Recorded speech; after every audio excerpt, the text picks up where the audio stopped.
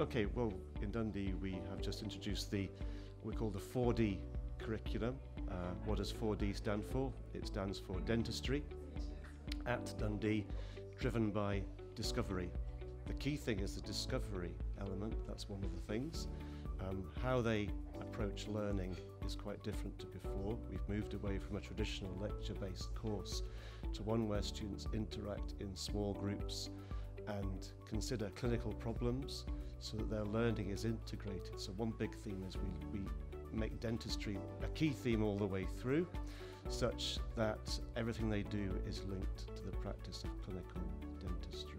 So what we do in the first module is we build on their early clinical experience from the first week.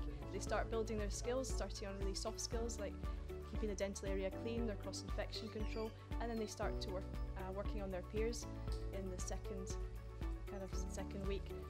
Yeah, so I'm a first year dental student here at Dundee, and this is us on our early clinical experience on the third floor at Dundee Dental Hospital. And we've got our first simulated patients in today.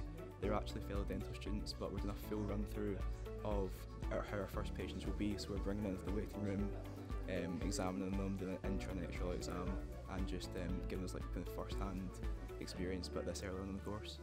The skills we build very early on are very easy for the students to come to terms with, and the emphasis is on getting the basic skills correct from the first day, so then when they see patients that nothing's a big deal for them, so it's all very easy with the patient contact. They start aspirating on each other, so they're already building their sort of dental nursing skills, and then they can go alongside their peers who are in older year groups and start to see patients. You'll be seeing and providing simple care to real patients, which is quite a unique thing in a dental curriculum.